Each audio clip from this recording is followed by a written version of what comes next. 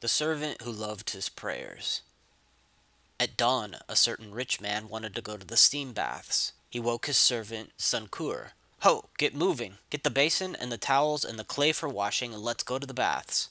Sunqur immediately collected what was needed, and they set out side by side along the road. As they passed the mosque, the call to prayer sounded. Sunqur loved his 5 times prayer. Please, master, rest on this bench for a while, that I may recite Sura 98, which begins, "You who treat your slave with kindness." The master sat on the bench outside while Sunqur went in. When prayers were over and the priest and all the worshippers had left, still Sunqur remained inside. The master waited and waited. Finally he yelled into the mosque, "Sunqur, why don't you come out?"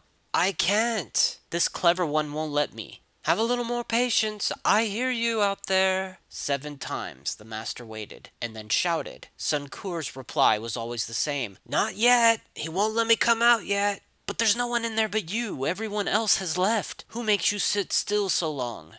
"The one who keeps me in here is the one who keeps you out there. The same who will not let you in will not let me out. The ocean will not allow its fish out of itself, nor does it let land animals in where the subtle and delicate fish move. The land creatures lumber along the ground. No cleverness can change this. There's only one opener for the lock of these matters. Forget your figuring.